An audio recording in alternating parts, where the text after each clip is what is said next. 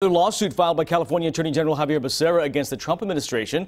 This time he's challenging the attempt to exclude undocumented immigrants from the 2020 census. Long Beach, Oakland, and the Los Angeles Unified School District joined the Attorney General in the lawsuit. Becerra says that the policy is unconstitutional and the state could lose political influence and federal funding if it moves forward. The Trump administration says the Constitution doesn't define who must be included.